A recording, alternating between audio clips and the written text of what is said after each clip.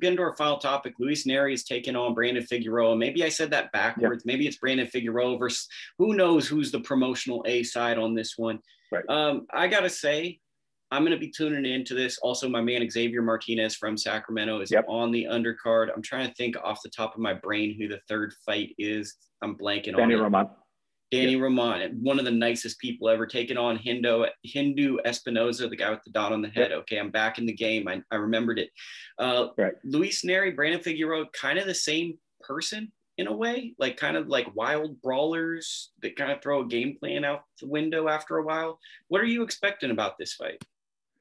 Obviously, I'm expecting something far more than a lot of other people. A lot of people seem to think this is going to be the follow-up act to what's going to be a miserable month for the Figueroa family. I don't get it. I think Brandon Figueroa is right there among the best at 122. I think he's a lot braver than people give him, credit for. They seem to think that, he and Omar both kind of benefit from, being favorites with Al Heyman. And I don't know. I love watching Brandon Figueroa fight. When he's pressed, he digs in and he has to fight. I mean, Julio Ceja came in miserably heavy, when they fought November 2019. Brandon Figueroa went forward with the fight.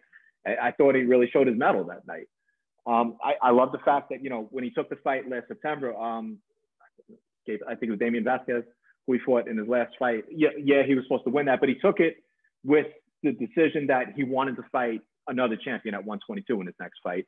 And he wasn't going to accept another optional fight. Luis Nery was also on that card, and he told BBC, I wanted, if there's a way to unify, or even if, his secondary belt wasn't at stake, he wanted this fight. He has this fight. Luis Nery, he wants to unify at 122. So I think they both went into that night knowing there was a realistic chance that they were going to fight next. And I'm glad that they followed through. They didn't waste any little time. We're not getting another, that they're on the same card fight facing, subpar opposition. They're facing each other. I love it. I personally think it's a 50-50 fight. And I'm very curious to see what Luis Nery looks like. To his and Eddie Reynoso's credit, I think they both recognized that relationship didn't work. I thought he looked very uneven in that fight. It seemed like he was still trying to I guess get, comfortable with, the style of teaching that Eddie Reynoso can provide. It just didn't seem like a good fit for him. So, they've gone their separate ways. So I'm curious to see what Luis Nery looks like. And this is, to me, that's dangerous for him to not know, what to expect from him in a fight of this magnitude. Brandon Figueroa, I think we know what we're going to get from him. I love this fight. I'm really torn on who's going to win, to be honest. Well, for me, that's a big red flag. When you're changing coaches a lot, but when you're changing coaches in front of like one of the biggest fights of your career, one of the biggest magnitudes, and it's one of the most well-respected coaches in the sport currently, and you're like, our styles don't really match. It's kind of to me that goes, what is it about you as a person that one of the best coaches in boxing doesn't really get along with you? Also with Luis Nery, the fact that he tested positive for steroids, I'm someone where that deeply impacts me, where I don't really forgive people that do steroids in the sport of boxing. I do believe in change. I don't always judge people, but it's something that sticks in my mind, especially if a boxer is stuck with it. I think for Brandon Figueroa, one of the things is he's one of these pressure fighters, will fighters, where he puts so much on an opponent. It's very easy to look at him and be like, oh, I bet you this guy would beat him. Like, it's very easy to underestimate him. But I am with you. I do think that there is some intangibles to him that his brother Omar doesn't even have. Yeah, I agree. And, and I'm going to give Omar a little bit of credit too, because a lot of people, they just don't like the way he's handled. He's had the same issues ever since he moved up from 135, where he's just, blown weight. He's made up his own weight, like he did with Antonio DeMarco. I remember I was at that fight. I was at the weigh-in. We were expecting him to weigh at or close to 140. All of a sudden, like, he's announced at 151 pounds. I look at PBC people, I'm like, what the hell was the weight? And like, even some of them seemed stunned. So, but the thing with Omar too was like, he lost to Ugas. He just lost his last fight against Abel Ramos, but you really have to beat the crap out of him in order to get him to that point. He's not going to wilt. And I think Brandon has that same kind of dog in him.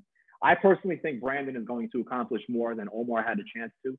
And even on paper, I think Brandon is the better or maybe more polished fighter of the two. But I do also get the sense that if you're going to beat him, you really have to beat the crap out of him. In old school, Luis Nery has that chance. We haven't seen that Luis Nery in a long time. I mean, he even struggled against, Juan Carlos Payano for a lot of, much of their fight. Now, another fight where that's the thing with Nery too. Not only did he have that positive drug test, they tried to dismiss it or whatever, but he's also missed weight at least twice, if not three times. Once where it led to a cancellation when he's supposed to fight Manuel Rodriguez.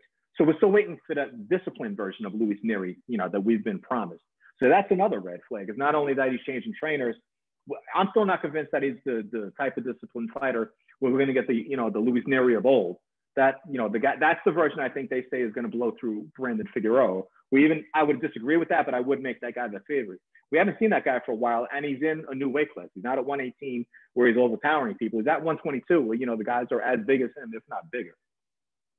I hate to break it. I almost will say I don't think that version of Luis Nery exists anymore, because oftentimes when those guys go on hiatus, we look at a Broner, we look at other guys in the sport, they don't exist anymore. They get to a certain place and something isn't there. I think what you speak about, you've really sold me on Brandon Figueroa, is I think the difference between him and Omar is Omar, it feels like it's a job, boxing. I think Brandon really loves it. And I think that's what makes him dangerous, is I feel the enthusiasm for the sport. And I think that him versus Stephen Fulton down the road, which is the next fight for the winner, that's a weird style clash, because Fulton is extremely talented, but Figueroa is a guy that's going to kind of say, F talent, I'm just going to come at you. Right. I'm almost looking forward to that fight more.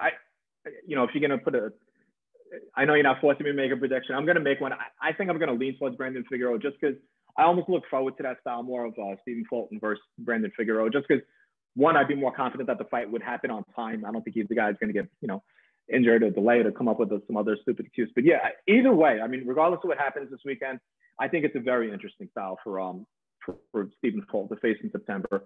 And I love the fact that they both know what they're fighting for. It's not that whoever wins, okay, well, maybe let's go negotiate this third fight. It's, you're now, you win this fight. It's the biggest win for regardless of, whoever prevails this weekend.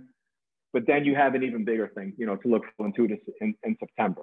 So that's, I think, adding that element with this weekend, that's the thing I really love. Yeah, I mean, it's good. Quick hits. Daniel Roman, he's taken on Ricardo Espinoza. Roman did not look good on the pay-per-view Charlo card. Off the top of my head, I'm not being a boxer gangster. Don't know if he's returned. Daniel Roman's one of the most likable people, really hard worker, really got it out of the mud in the sport of boxing. Yep. What's your expectation for Daniel Roman in this bout?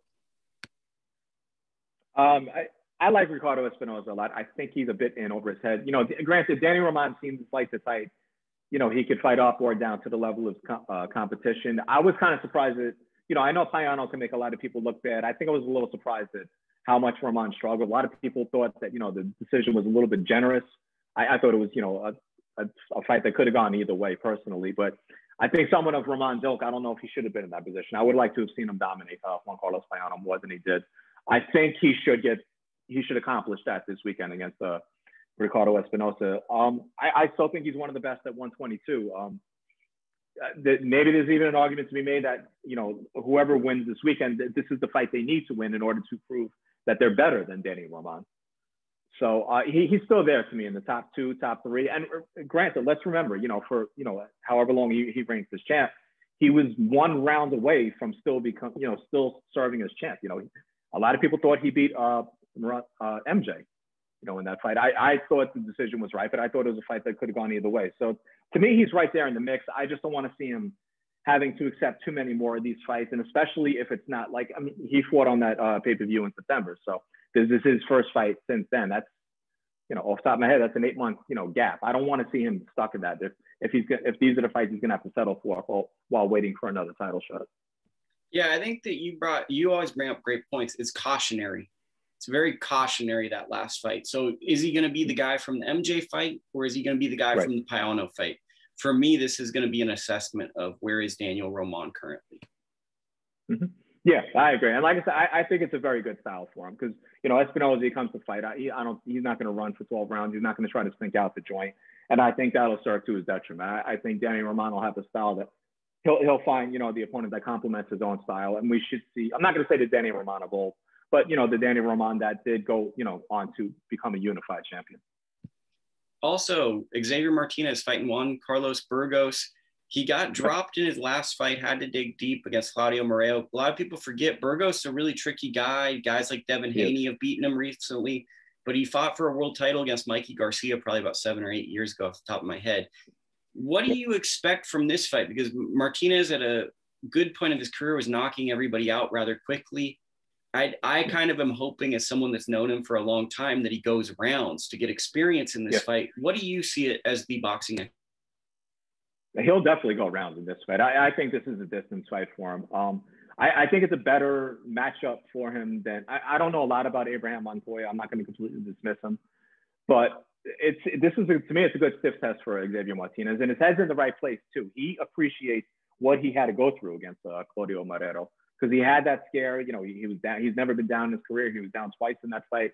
He had to come back. You know, it was the toughest challenge of his career, and he respected it. He did it against a guy who had a secondary belt at featherweight, you know, who could still pose problems for people, you know, at his best, which to me, that was, you know, Claudio Marrero at his best and at his most disciplined.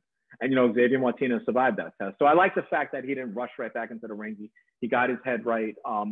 He has a lot of motivation because he's expecting a fight with Chris Colbert, you know, if he wins this weekend. He wants a title shot next. And so I believe we're going to see a fully focused version of Xavier. Not a guy that's, you know, I don't expect him to blow through Burgos at all. I think that'd be a hell of a statement if he does. I think it'd be a heck of a statement if he outboxes him 10 out of 12 rounds as well. So I think it's going to be a good competitive 116, 112 type of fight. It depends on, too, if